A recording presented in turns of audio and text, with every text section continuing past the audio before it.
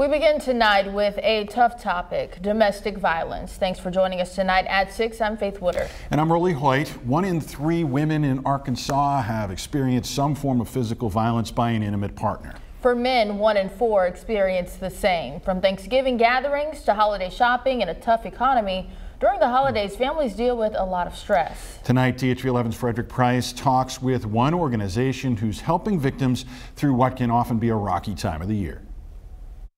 This is the season for families to gather with one another.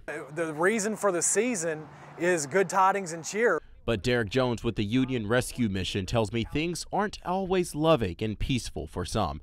Historically, he says the organization sees an uptick in victims of domestic violence around this time.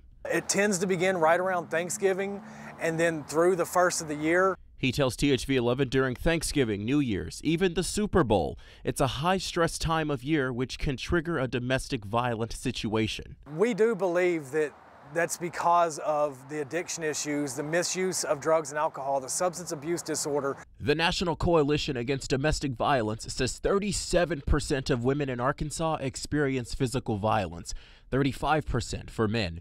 Last year, 45 women, men, and children in the natural state were killed in a domestic violence homicide.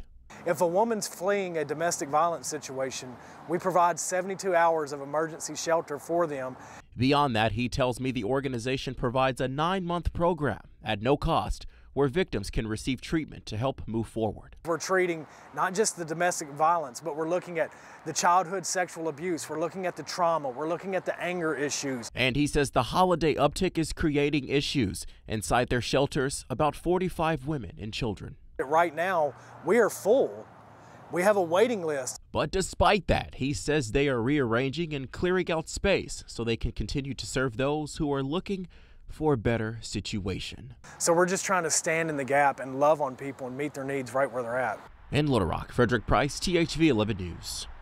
Frederick, thank you. Right now, the organization is building 4 houses in Jacksonville, creating more space for those trying to get away from an abusive situation. They're also looking for donors. We'll post how you can help out and a full list of resources on our website, thv11.com.